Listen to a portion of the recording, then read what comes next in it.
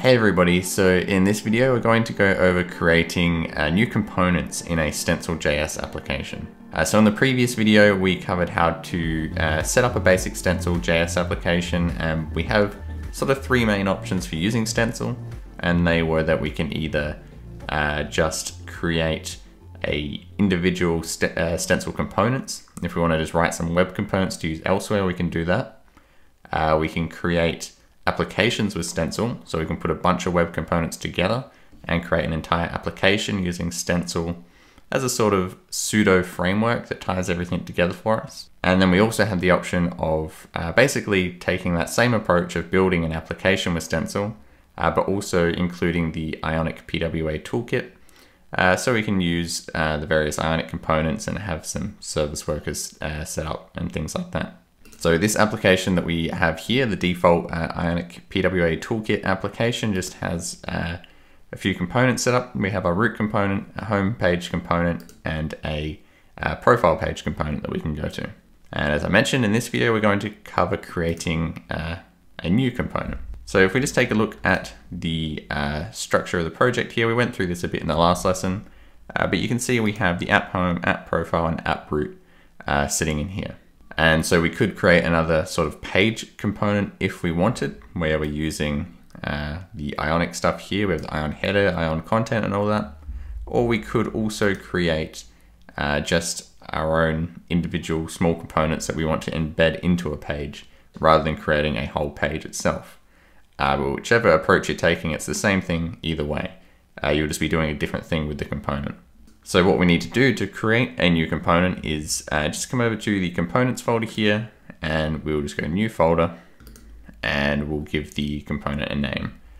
And so what I'm going to do is I'm not going to create an entire page with this one. We're just going to create a simple component that just displays a message or something like that. Something really simple. So I'm just going to call this app. I'll just call it app test, because I'll probably just delete this afterwards anyway. And it is important to give your components a name that's prefixed with some kind of identifier. So for example, Ionic uses Ion for everything. So you might have your company name, you might prefix all your components with that. Basically, you just don't want to run into a situation where your components are conflicting with something else. So once we have a folder created there, we can just go and create a new file, and all we need to do is create a TSX file. So I could call this apptest.tsx, and that basically is a JSX file, which we talked a little bit about in the previous lesson, except we're using TypeScript, so it's T for TypeScript SX. And the basic idea with creating a component here is that we're just exporting just a standard sort of ES6 or TypeScript class. And that is going to provide whatever methods you need to provide whatever logic your component needs. That's going to be within that class, and it's going to return a template to use.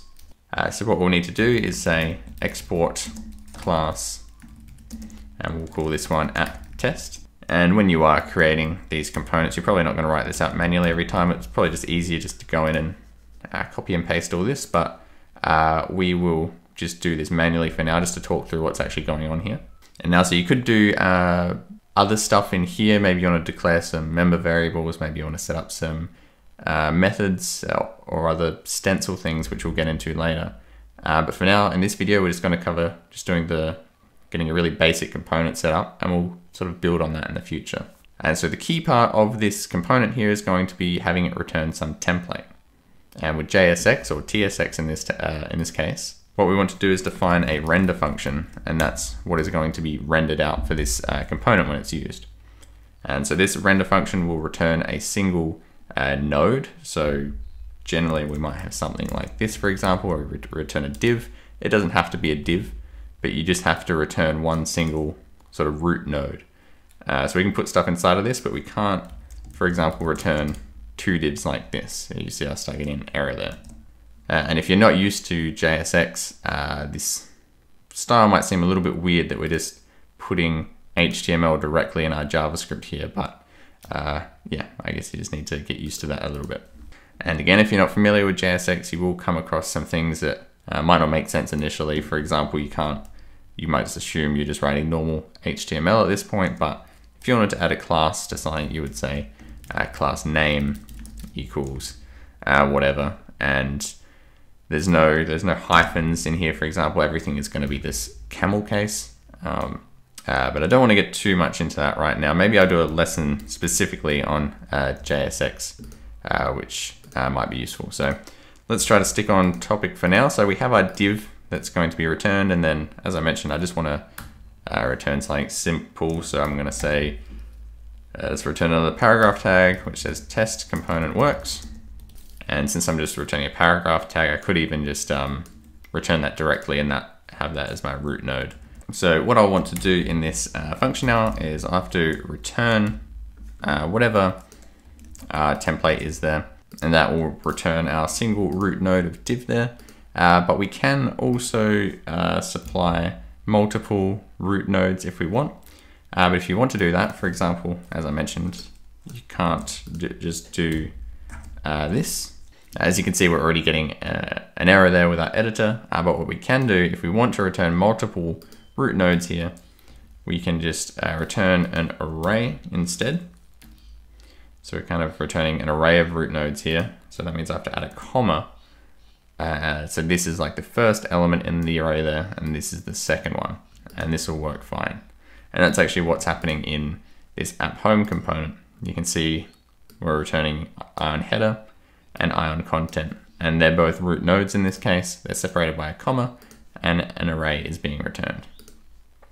So if you want to return multiple root nodes, you'll need to do that. But we'll just keep the one for now. So we'll get rid of that array.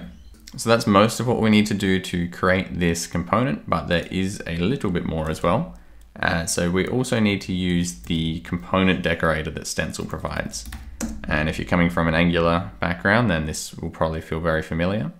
So basically we just import component, again, just as we would in an Angular application, except this time we import it from Stencil core instead of Angular core. And then we just decorate this class with an app component decorator.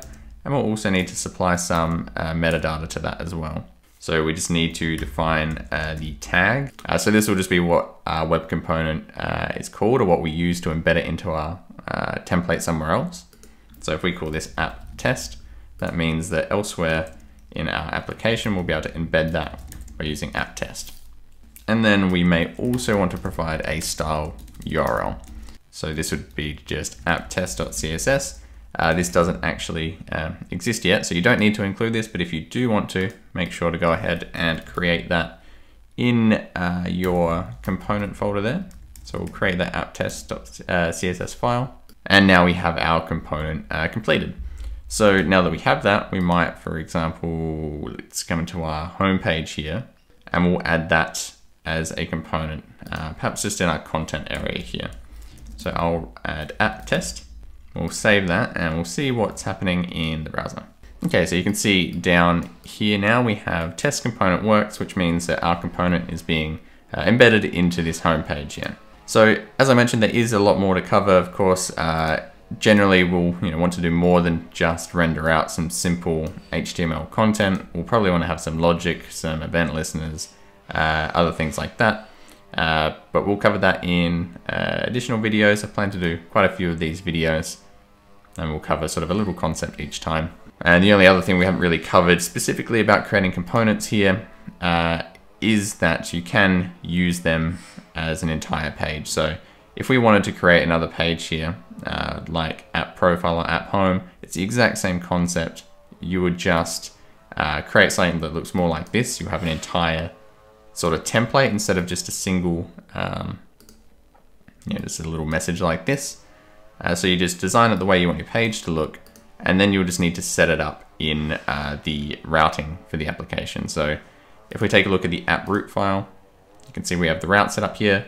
You just add that to these paths here and you'll be able to navigate to it. I will cover this specifically in another video as well. Okay, so I hope you enjoyed this video. If you did, as always, please do feel free to leave a like and subscribe, and I will see you in the next video.